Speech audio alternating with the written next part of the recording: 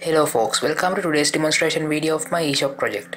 Today's video is gonna be about the programming side of the administrator sign-in page. So without further ado, let's get into this. As you can see, this is the user interface of our page. Now I am gonna insert my administrator email address on this field. Then I am gonna click on this send verification code button.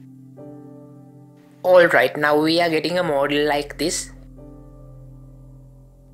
As you can see, title of this model is admin verification.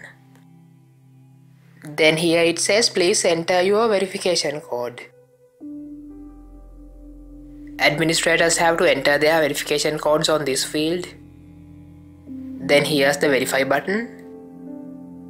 Then this exit button is here to close the model. Now I'm gonna check out my email inbox for the verification code. Alright, in my inbox you can see an email like this.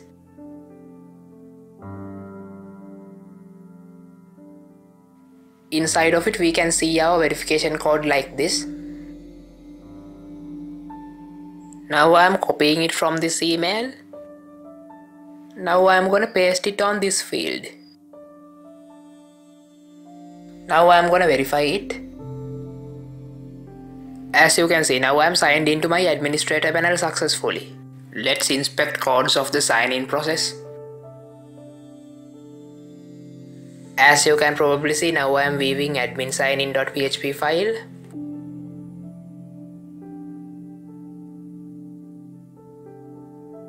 To this administrator email address input field, I am adding ID like this. We are doing this to carry the email data to the JavaScript side using the AJAX method.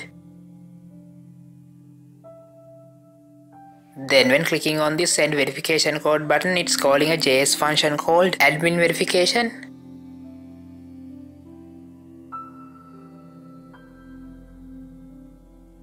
Then these are codes of that administrator verification model.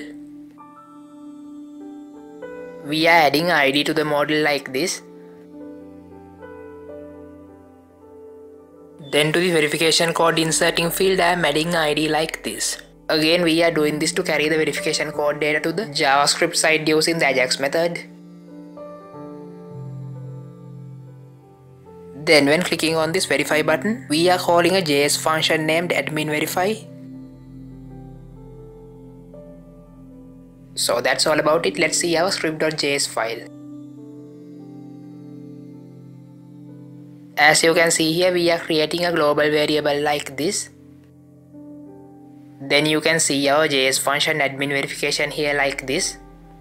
Then from here I am grabbing the administrator email address input field using its ID. Then here I am creating a new form data like this. Then I am appending administrator email address to the form data. Then here I am creating a new XML HTTP request like this. I am doing this to request from the send admin verification code.php file. Then this onReady state changes here to figure out the current state of our request. If the ready state is 4 and we are getting a response text as success, these codes are showing the admin verification model. Then from here we are sending our request to send admin verification code.php file using the post method like this.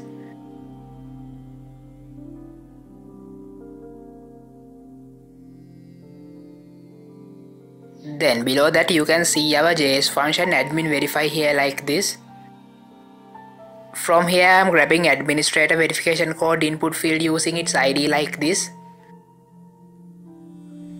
Then from here I am creating a new XML HTTP request. I am creating this to request from the process of admin verification.php file. Then this onReady state changes here to figure out the current state of our request.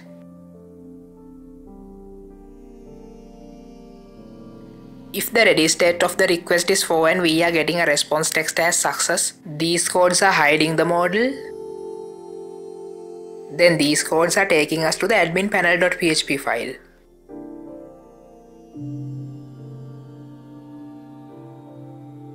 From here we are sending our request to process of admin verification.php file using the get method like this.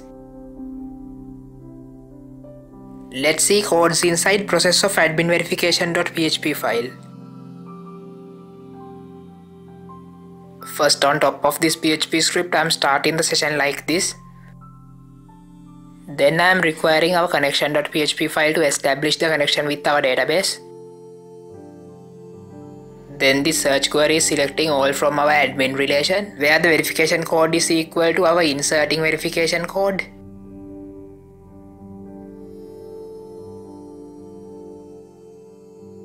If there was that kind of an entry, these codes are successfully signing in the administrator.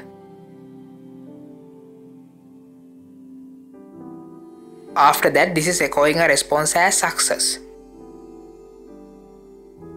So folks, that's all I have to explain in this video. Stay tuned for the next one. See ya.